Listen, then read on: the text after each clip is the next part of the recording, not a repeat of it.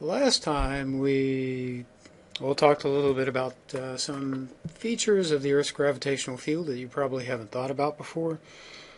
Gravity on the geoid. Does water flow uphill, downhill? Can it flow uphill? Swells on the ocean surface and their relationship to sea bottom topography, the presence of seamounts and spreading ridges and transform faults and so on. One of the points that we've been making is that the gravity anomalies that we're interested in geophysics are often quite small. Here we mentioned this the last time, the gravitational field variations over the Taze River Valley, and producing anomalies of about minus 2.5 milligauss. And you're probably wondering, well, are we talking about antimatter here? No, we aren't really talking about anti-gravity, antimatter. It's just in a relative sense. The negative sign refers to the value of the anomaly relative to the background, relative to the surrounding area. We also talked a little bit about units and milligauss, 2.5 milligauss, 2.5 times 10 to the minus 5 meters per second squared, and so on. Milligauss, microgauss, gravity units, and the like. Here we've got a feature over a subtle collapse feature over an underground cave, and it's producing an anomaly of, again, negative 0.4 milligauss, which would be, to use the microgauss, would be 400 microgauss. And we did talk earlier about the EM34 10, 20, and 40 meter intercoil spacings. We do have the 10 and the 20 meter intercoil spacing measurements of terrain conductivity across this feature, and you can see that the terrain conductivity decreases over the rim of this collapse feature, and that's most likely due to lower conductivity in fractured, well-drained areas along the margins of this collapse feature. So again, a very small anomaly that we're interested in. If we start looking at the more regional scale features, just using West Virginia as an example, you get relatively high anomalies over areas that have a thinner crust.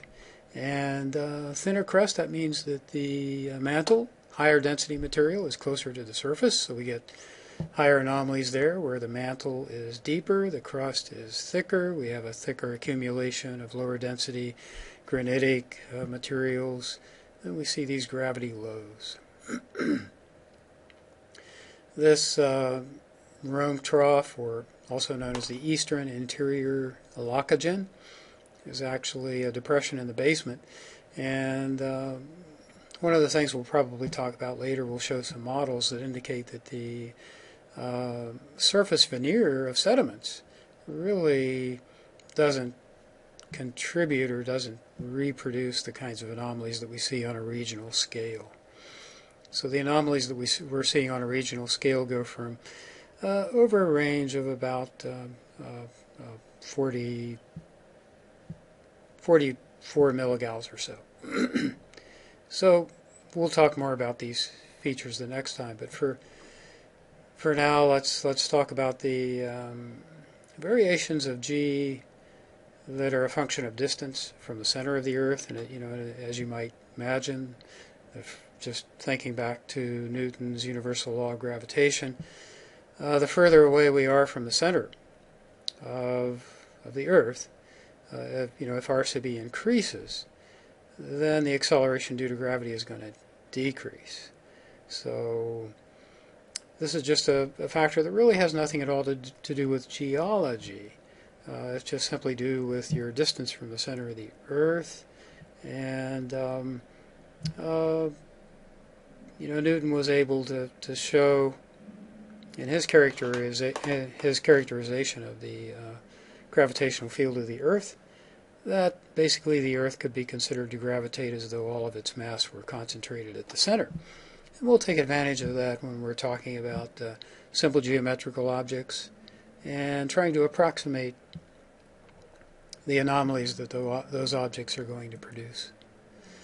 If we take a look at this relationship, we've got r sub e here in the denominator, and we ask ourselves, okay, well, if I, raise my gravimeter, if I walk up the stairs, or if I climb up a mountain, and I'm at a distance r sub e plus h from the center of the Earth, what is going to be the change in delta G associated with that change in the distance from the center of the Earth? And so in order to calculate G at an elevation h, one way to do it would just be to take the radius of the Earth, add h to it, and then recalculate this whole expression. And our delta G then would be the acceleration due to gravity at sea level minus the acceleration at elevation h, which is actually going to be less. We're further from the center of the Earth, so this will be a positive delta G, but we should reverse the sign because the delta G delta R is going to be negative. We're going to get the acceleration due to gravity is going to get smaller and smaller as h gets larger and larger. So that would be something to keep in mind in looking at that expression. But I'd ask you here to take a look at this relationship and what we did here and ask if there's another way to compute the change in the acceleration due to gravity. And you might have immediately thought, well, let's just go ahead and take the derivative of G with respect to R. And so if we calculate dg dr, we're taking this derivative. And that turns out these are constants, so we can just move them outside the derivative operation. We're taking the derivative of r to the minus 2 power. And do you remember what that derivative is? Well, we'll come back to that in the next video or so. But let's take a look at delta G delta R in this area in the area of Morgantown, which is about 40 degrees north latitude. That happens to be about 0.3086 milligauss per meter. Or if we want to do it in feet, that's 0.09406 milligauss per foot. So these are pretty small numbers, but we've been talking about anomalies. Remember that karst feature was associated with an anomaly that was 0.4 milligauss. So if we're off by a meter, then we have an anomaly that could be equal to the anomaly associated with the karst feature. So we need to know our elevations really well, and we need to compensate for these changes in delta G with changes in elevation. So 1/2 milligauss or so, that collapse feature, and get your elevations wrong, you miss it altogether, or you might interpret it as being somewhere else. So if we're dealing with Newton's universal law of gravitation, it's all about the mass and the distance.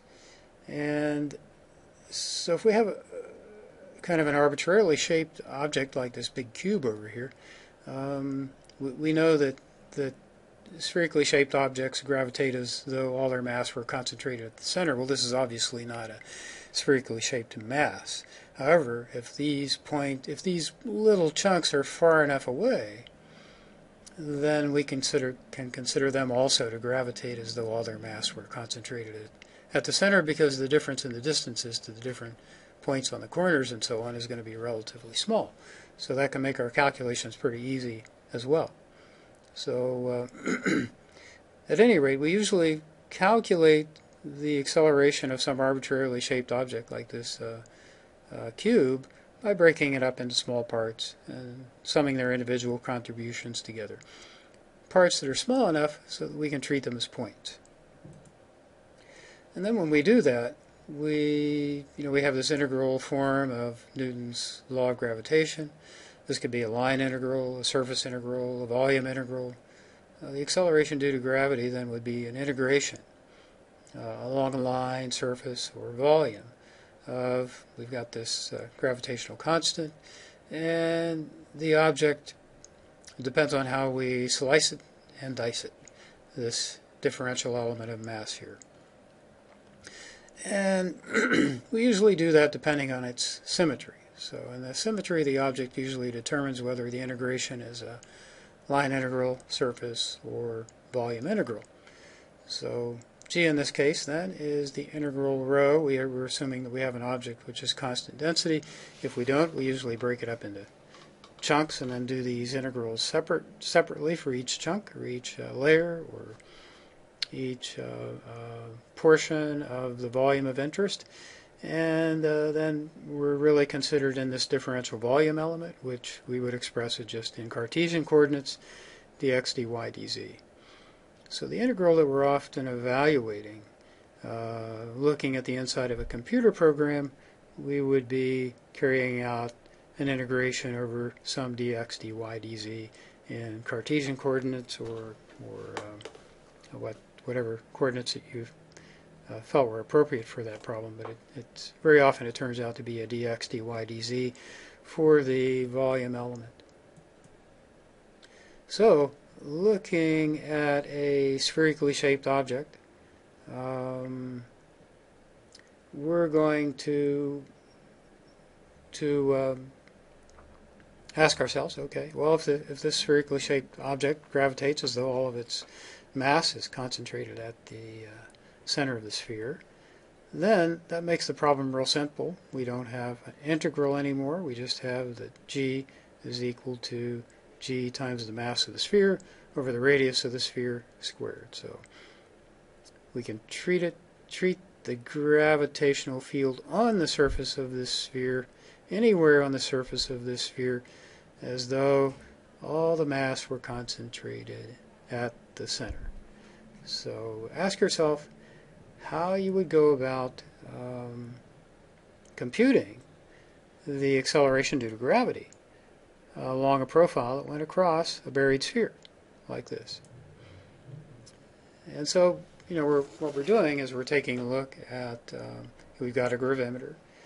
We've got an object, a spherically shaped object over here. It's a distance x away from the gravimeter along the surface and at a depth z. And this is another point that becomes important that we'll talk about later on. We'll talk about in more detail the next time. But the acceleration due to gravity of this object is along a direction, is a vector, along a direction pointing towards the center of the object.